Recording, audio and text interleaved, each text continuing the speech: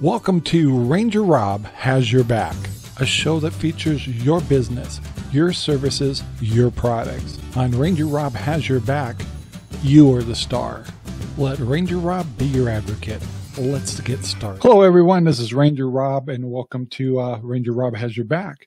This is the last of part 3 of being a visionary. And it's kind of a humorous subject. And, you know, everybody has different personalities. Some people are drivers, other people more analytical, detail-oriented.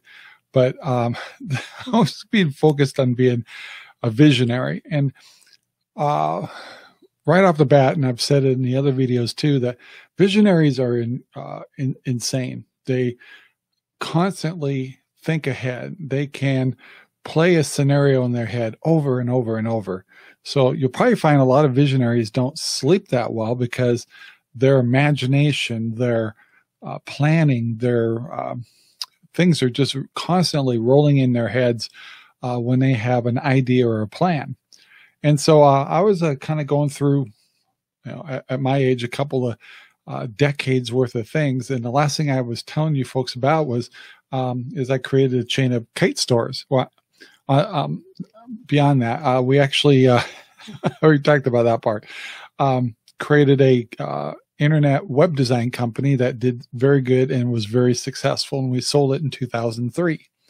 And after that, because of non-compete, I had to go into web marketing, which actually was kind of an important thing back in the day. A lot of people had websites, but then the problem is the world was getting saturated with them and they wanted to find a way to stand out. Well, so we did a lot of that for a lot of different websites and stuff. Actually, it was really good income. And we also got into affiliate marketing, which was through Google and all that stuff. And back in the day, Google and AdSense was a little different than it is today. And so there was ways to make incredible monies doing that. And we're talking incredible monies. It's probably the most income I ever made, so much in such a short time.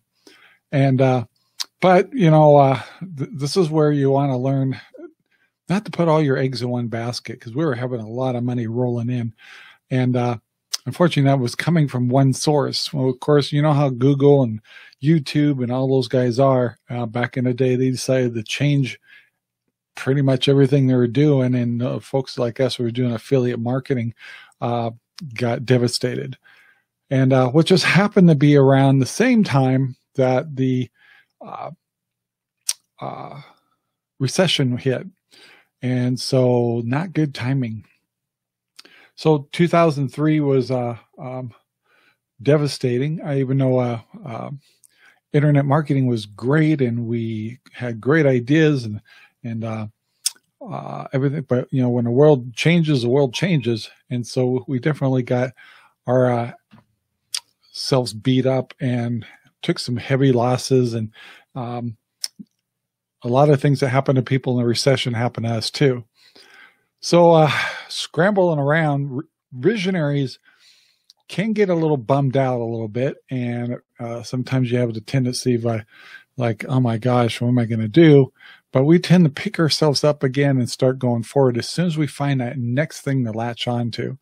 So with a little bit of innovation and there's so many things in between, but kind of they decided to go back into the corporate world, the same aerospace company I worked for before, because I had quite a few years in that, and going back, I was actually able to regain the years that I put into them to, if I went 5 more years, I could actually retire from them. So that's exactly what I did, kind of worked my way back into that aerospace company through different means. And so my new vision was get 5 years over with and get a pension at least. And yes, I'm going to be visited by my little German Shepherd back here. She's a youngin'.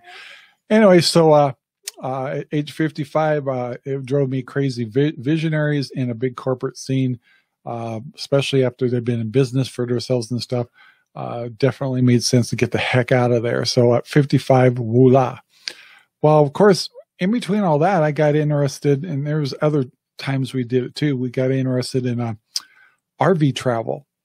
So we took time off and actually did full-time RVing in a fifth wheel, and created this YouTube channel. And you'll see in this YouTube channel, if you go back in, there's over 850 videos, I believe, and you'll see that the first 1/3 of them is RV Travel Buddy, which was another vision.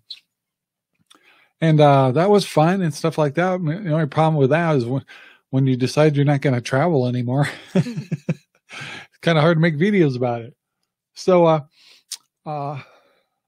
so now we're getting kind of closer to the current time. And one of the things that, after taking such a hit in 2008 with the recession and stuff, we did have a big dream. It was like, we'd like to get back into a house and things like that.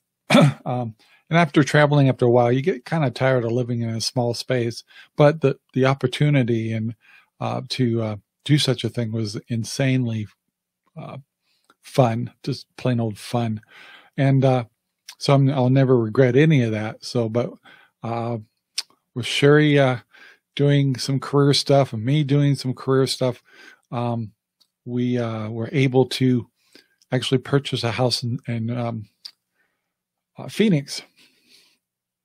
And in Phoenix, things were really cool, just going great. However, we also were the responsible siblings for her mom and dad, which were getting up in age. And a year ago, her father passed away.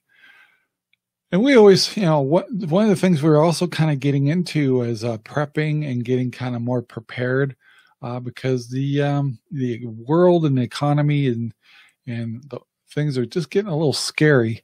And so we're really getting in that, but and learning how to grow things, gardening, the whole works. So our latest vision has been kind of like living in the outdoors, and it's like how we ended up on 5 Acre Place, and growing our own food and learning how to preserve food. And at the same time, when you do all this, you also have to have, other income. So my wife works, and that's where we get our insurance and extra income. And I own a radio station now, and I've had that for about 3 years. And we just launched Cutting Edge TV, which is a Roku channel, and still kind of learning all the ropes on that, but it's going very well and very successful. Whole new endeavor. Who says you can't teach an old dog new tricks? So a lot of our radio station folks are, taking their shows to the next level, and being able to be on television and things like that. And of course, we've got to learn how to get those shows scheduled and running and marketed and all that kind of stuff too. So our latest vision, which is and one of the is getting the multimedia working really well. One of the things you'll learn over age, though, is you're not as out of control as a visionary as you were when you're younger, and you do tend to take experiences and apply that. So it does modify the fact that you're always going to be a visionary, but as you get older, you tend to weigh things out, play things in your head a lot, but it kind of reduces a little bit to the point of where the barriers and limitations are. And as you get older, that's probably the biggest thing to learn as a visionary, is you're going to be more limited to the, I obviously can't be a lumberjack anymore, or some of the things I did in the past, because a little older now and not as strong as I used to be. And so as a visionary, when you get older, you tend to still be a visionary, but you tend to play back in your head those things, knowing what your limitations are, and you tend to make a little bit better decisions. So anyway, I just wanted to share that kind of this little series about being a visionary, what it's like. It's fun, it's exciting, it's out of control. And I think the biggest thing you might have gotten out of this whole thing is surround yourself with people opposite of you. Do not hang out with other visionaries or you'll be in trouble. A visionary needs support, needs people that are grounded, need detailed people to take your vision and take your ideas and make them real. And that's what my wife has been for me. And that's why we've been married 40 years, and she's put up with that. But at the end of the day, when I croak, I want her to be able to sit on the podium and go, wow, that was a fun ride. Was it perfect? No.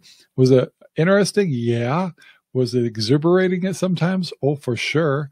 But in the long run, you can say you lived a full life. So that's all I got for you on this one. Thank you very much for watching our series. Please take the time to like, subscribe, and share our videos all over the whole wide world. And be safe, everyone. And if you have any stories about being a visionary, please leave it below. So take care, guys. Bye now. Our videos are made possible by RangerRob Poopy Bags, available at Amazon right now. Thank you very much for watching our video. Please take the time to like, subscribe, and share our videos all over the whole wide world. Thanks.